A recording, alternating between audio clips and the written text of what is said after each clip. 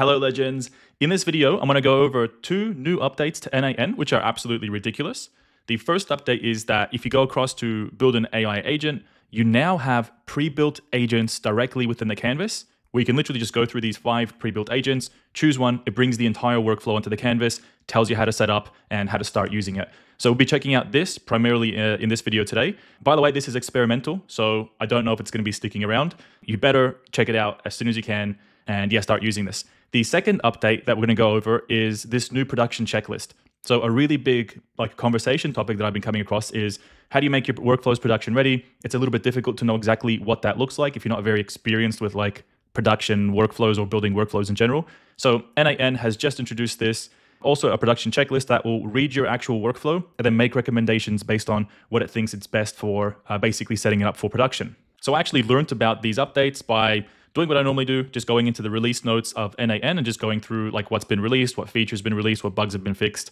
So I am on the latest version, 1.107.3, and I'm using the self-hosted version of n8n.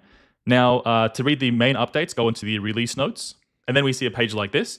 So anything from 107.3 is good for us to use. So 1074 is going to be, I think, for the next update. 108 is for the next update. So anything up to this is going to be applicable to us. So you can actually read what's coming out next week. But really, we want to go down to the main. Here we are, 107.0. So they always start with the 0.0 as the primary version. And then when they release it as a pre-release, like last week, this was available before it was available to everyone in the public. It was available. People use it. If they come into any issues, that's why you have 107.1, 107.2, because they're just fixing the extra issues that came out when it was being tested last week. Anyway, that's how it works. So if you come down to this feature section, you will see the two main things that we're going to be discussing, which is one, add pre-built agents experiment into n8n, add the production checklist for active workflows, and then to see the final thing that I want to speak about, you actually have to go into read more and then scroll all the way down. And then you have this thing that says performance improvements. And this is the n8n team. This core is not actually applicable to us on the front end as users of n8n, but it's more for the backend. So the actual n8n team has access to this. They enable Sentry tracing. So let's dig into what this is. I'm just going to click this first link. We are going on a bit of a tangent here, but this is really interesting and important for us to know. So n8n has enabled Sentry tracing for 1% of production transactions that they have. Sentry is a tool that helps, is going to help the n8n team log all the actual workflow executions so that they can figure out where are some bottlenecks, where are some issues, basically figure out where is n8n slow, and then how can we speed things up. For example, maybe your workflow is going to start faster, or if you have multiple executions at one time, maybe it's going to be better at handling those executions. So this is a backend thing for the n8n team. It's super interesting to know that they are working on improving the core infrastructure of their system, and they are using Sentry to trace their environment. And if you just click this Sentry tracing link, you go across to the Sentry tracing page, which just explains all the information about the anatomy of a trace, what kind of information you can get. So again, it's not really relevant to us. This specific core update is more for the n8n team, but it's really nice to know that things will be faster and better and smoother in the future. So the two things that we really care about are these pre-built agents experiment. But for our video, we really care about the pre-built agents experiment. So you can just click into here, and then you see their entire update stream of what they're planning to do, what issues they came across, and how they fixed them. It's super cool. You can even watch this video of a prototype before this is actually released. So this is awesome. And then you also have the production checklist, which you can click into here. And then you see the actual summary of this feature in the backend. So really what the production checklist does is it has smart detection, where it automatically detects if a workflow could benefit from something like AI evaluations, error workflow configuration, and it helps you or lets you track saved time. So yeah, really cool stuff here. And now on the n8n canvas, let's speak about those two features. So at the start of this video, we saw there's a little a pop-up here, a checklist here. We don't see this on brand new workflows until we put suitable nodes on the canvas and then we activate the workflow. So that's why it's not showing here.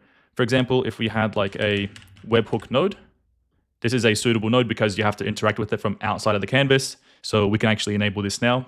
We get our workflow activated message like normal, and then you get this production checklist. So I think it's pretty basic for now. It's just meant to be a kind of a high level, probably a test to see how people are responding to this. They're going to be logging the usage of this in the backend.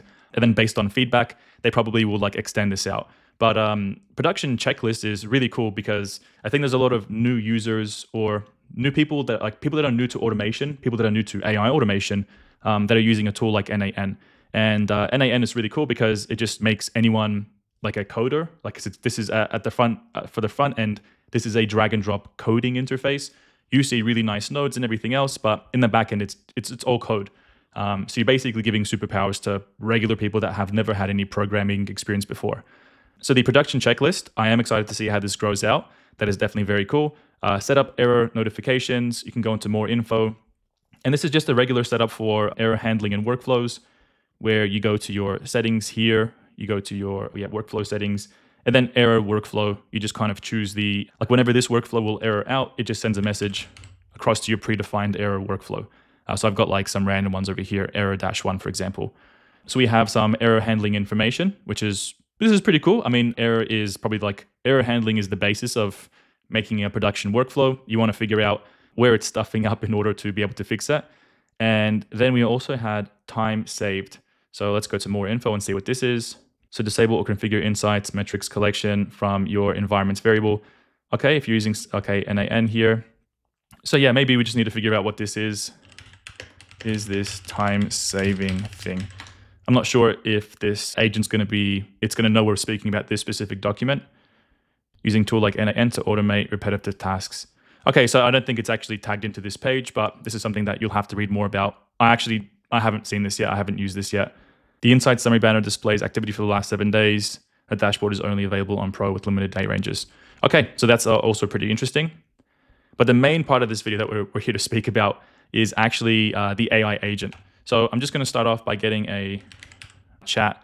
Actually, I don't need to get a chat node onto here, I think. I can just go into the agent.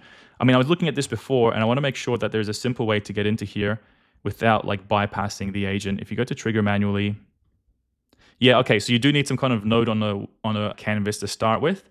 And then what you actually see is the toolkit over here just shows you the non-trigger nodes. Because if you don't have a trigger node here, you're not going to find that AI template section.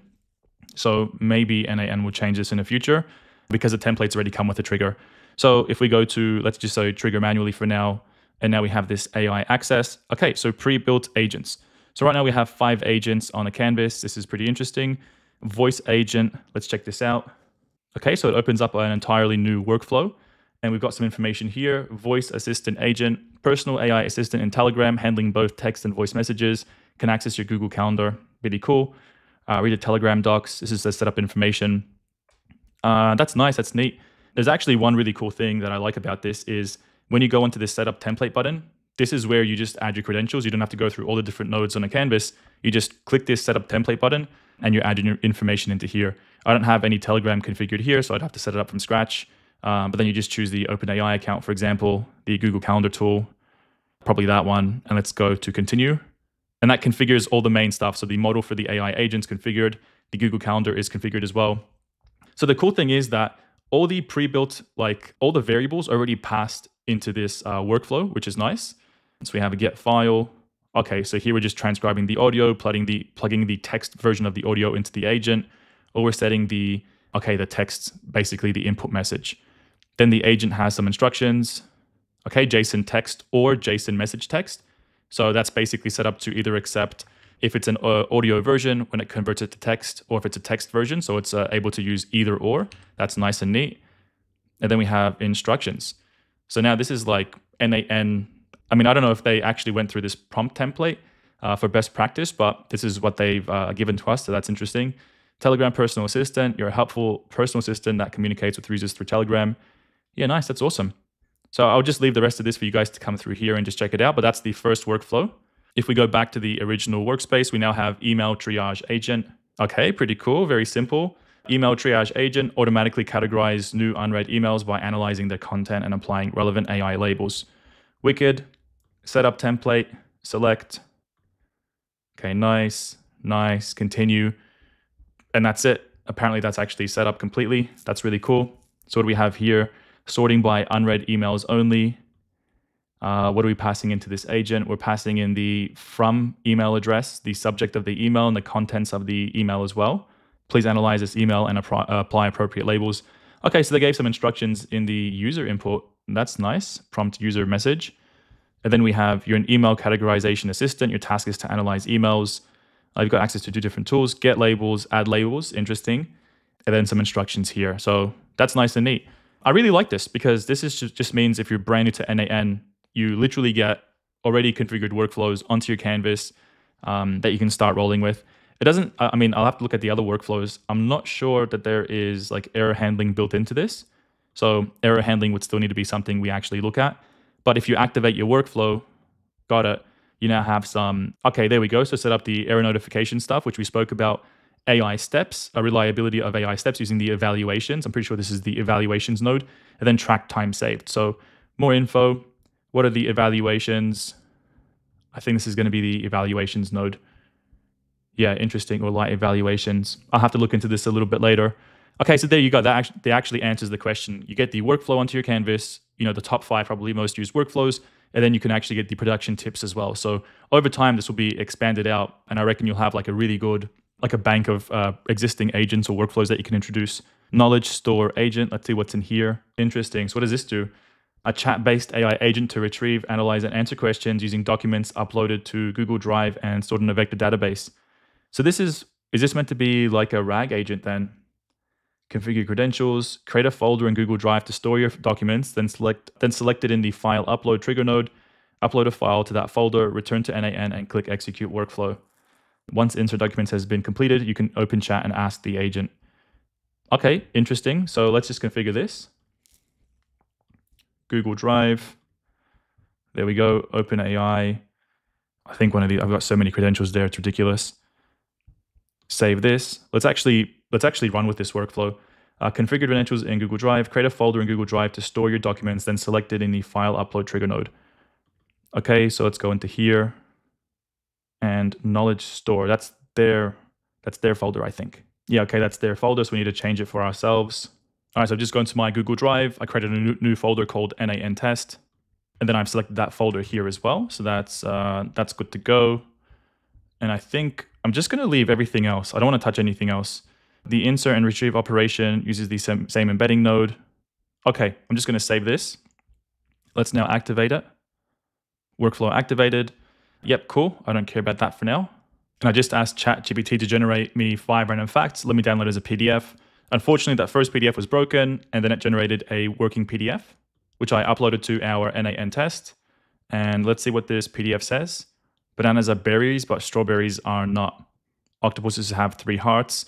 Honey never spoils. Okay, so let me just test this out. Let's open up the chat. What are the contents of the file? Let's see if this is able to if that's how easy it was to build out this entire RAG agent.